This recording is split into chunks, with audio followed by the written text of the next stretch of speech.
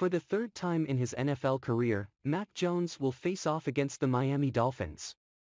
The New England Patriots are set to meet the Dolphins for a crucial road matchup in Week 1.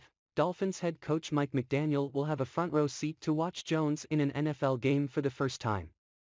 McDaniel has recently been going over film on Jones for the first time since the weeks leading up to the 2021 NFL Draft when he served as the offensive coordinator for the San Francisco 49ers.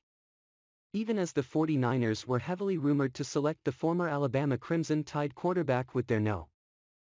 3 overall pick in the draft, they opted to instead take former North Dakota State standout Trey Lance. As McDaniel is once again doing his film homework on Jones, much stands out to him about the second-year Patriots quarterback. For one, as he touched on during a press conference on Wednesday ahead of the Dolphins' home clash with the Patriots, McDaniel sees a cool, calm, and collected passer in Jones when he is in the pocket. He's a really cool player, McDaniel said.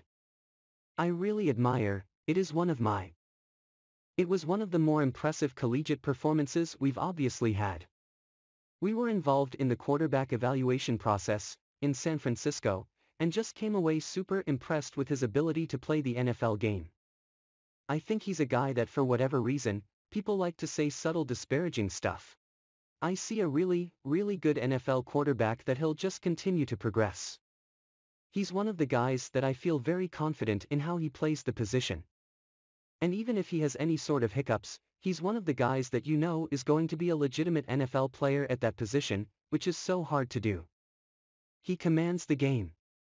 He really has a feel of timing and elusive. People don't really say hand in hand, but within the pocket, he is very elusive. McDaniel further added that the best is still yet to come for Jones in the league, and he is looking forward to watching it 15 out of the 17 games of the NFL season. Jones will look to secure his first win over the Dolphins this Sunday after dropping both games against them last season.